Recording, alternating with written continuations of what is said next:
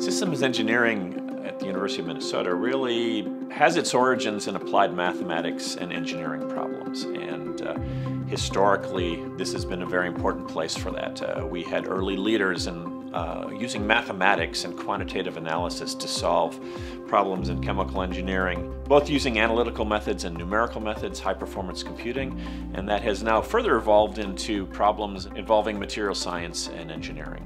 Today, there's a particularly interesting and relevant set of applications in this area that have to do with green technology. For research and systems engineering, it's really important to work with industrial partners because a lot of our problems are essentially directly derived from industrial applications, industrial problems. A common theme that these companies have these days is sustainability. So, for example, a lot of the research is focused on how do we decarbonize the industry, how do we electrify the industry.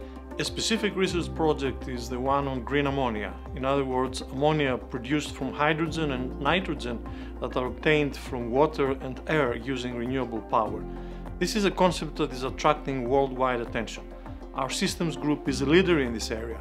One really unique strength of our department is the collaborative environment that we have here, so that we are able to apply our tools to applications, to scientific problems that we otherwise traditionally wouldn't have addressed. And so, for example, we have the Minnesota Supercomputing Institute, and that's really a great resource. Chemical engineering and material science are entering into a new era where digitalization and automation are key drivers for efficiency and innovation in the chemical, materials, and biotechnology industries.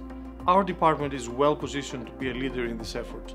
For example, we're developing and launching a new master's program on data science for chemical engineering and material science that integrates disciplinary expertise with data science expertise. Our doctoral students can pursue this program in parallel to their PhD degree.